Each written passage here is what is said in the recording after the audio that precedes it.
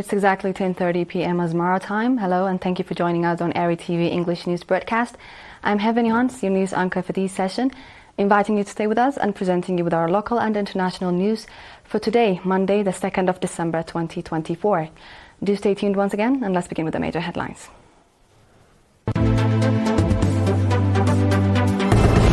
World AIDS Day observed at national level. Congress of Teachers Association in the Southern Region.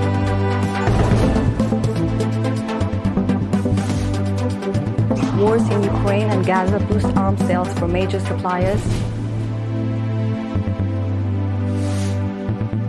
And Norway plans to build a new NATO facility in its side of the Arctic. In our domestic news, World AIDS Day, observed globally on December 1st, was marked in Asmara yesterday for the 32nd time under the theme, HIV has not gone away, take the right path to end it. During the ceremony held at Orta National Referral Hospital, Dr. ERi-TV, Director of Communicable Diseases Control at the Ministry of Health, stated that due to the expansion of HIV/AIDS treatment and increased public awareness, more citizens are seeking to know their HIV status. As a result, many people in need of antiviral medicines have become beneficiaries of these services. Dr. ERi further explained that annually about 200,000 citizens undergo voluntary counseling to understand their HIV status. Over 95% of pregnant women also receive regular counseling on HIV/AIDS. Additionally, pregnant women diagnosed with the virus are receiving necessary medication, and mother-to-child transmission of HIV is now rarely observed. Dr. Nonso Ejiofor, World Health Organization's representative in Eritrea, commended Eritrea's progress in controlling and curbing the disease. He also noted that the theme for the global observation this year is Take the Right Path, My Health, My Right. At the event, individuals living with HIV/AIDS shared their personal experiences, and awards were presented to the winners of a general knowledge competition among vehicle drivers.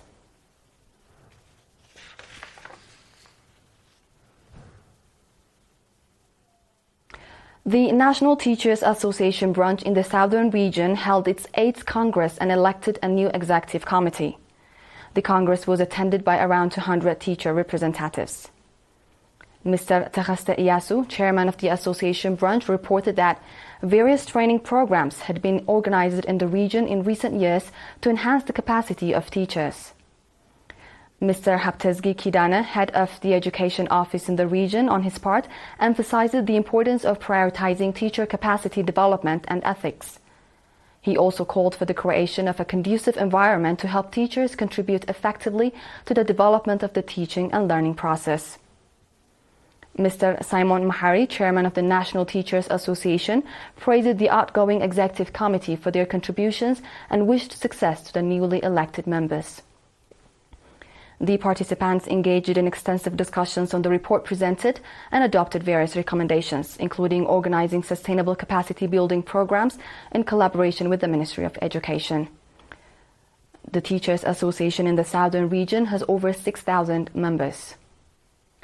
In related news, the Teachers Association in the Central Region provided training on English teaching methodology to 296 teachers in the region, including 181 female teachers. Mr. Dani Al-Mengistab, head of the association branch, explained that the training was part of the ongoing effort to improve the capacity of teachers. He urged the trainees to use the knowledge gained from the program to contribute to the development of the teaching and learning process.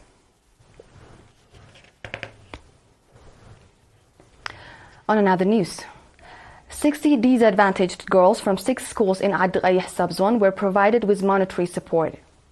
Mr. Bayana Tasfai, head of the education office in the subzone, stated that the beneficiary students were from the schools of Der'a, Igla, Safira, Dek Sanai, Dagan and Hawatsu, and had been identified by their respective administrative areas. Ms. Meselesh Lagese, head of the National Union of Eritrean Women in the subzone, remarked that educated women are the backbone of their families and society. She called on all concerned institutions to encourage and support these students. Mr. Kiros Gebramariam, managing director in the SAB zone, on his part emphasized that supporting disadvantaged students should not be the sole responsibility of the Ministry of Education. He urged all concerned institutions and the public to strengthen their participation in these efforts. This shall conclude our domestic news for this session, dear viewers. International ones follow after the short break.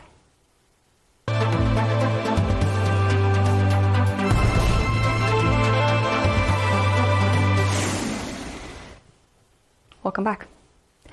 Sales by major arms suppliers were boosted last year by the wars in Ukraine and Gaza and tensions in Asia, with marked increases from manufacturers based in Russia and the Middle East, according to a report published today.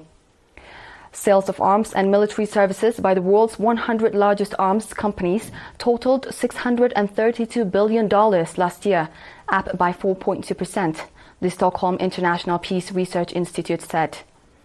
According to the report, sales had declined in 2022 due to the inability of these global giants to meet the increase in demand, but many of them managed to restart their production in 2023. As a sign of this strong surge in demand, these 100 companies, for the first time, all individually achieved a turnover of more than $1 billion last year. Smaller producers have been more efficient in meeting this new demand linked to the wars in Gaza and Ukraine, growing tensions in East Asia and rearmament programs in other regions, the Research Institute pointed out. At the world's leading producers, American groups recorded a 2.5% increase in their sales in 2023 and still represent half of global arms revenues, with 41 American companies among the top 100 in the world.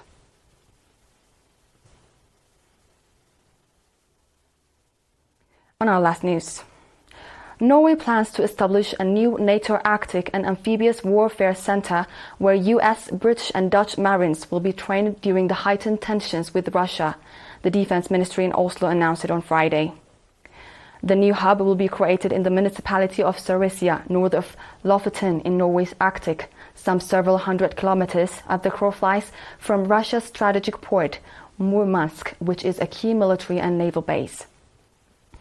The NATO members' facility will house several hundred soldiers and is expected to become fully operational in 2026. The new center will have close links with several nearby military facilities, which Norway claims will be extremely useful for the NATO.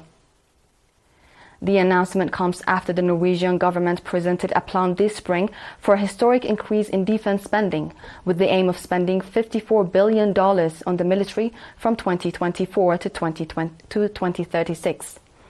As part of the package, Oslo also wants to acquire its first long-range air defense system and expand the army from 1 to 3 brigades, while boosting the size of the Home Guard to 45,000 troops. Russian Foreign Minister Sergei Lavrov signaled this September that Moscow will check NATO's expansionist ambitions in the region.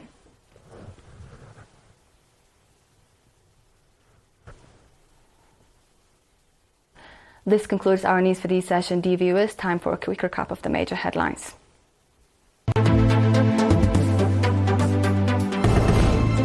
World AIDS Day observed at national level. Congress of Teachers Association in the Southern region.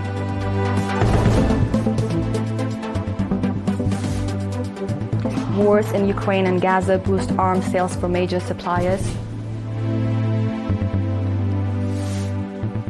And Norway plans to build new NATO facility on its side of the Arctic. This was The World on Monday with ERi-TV English news broadcast. Dear viewers, thank you for joining. It's officially a goodbye from us.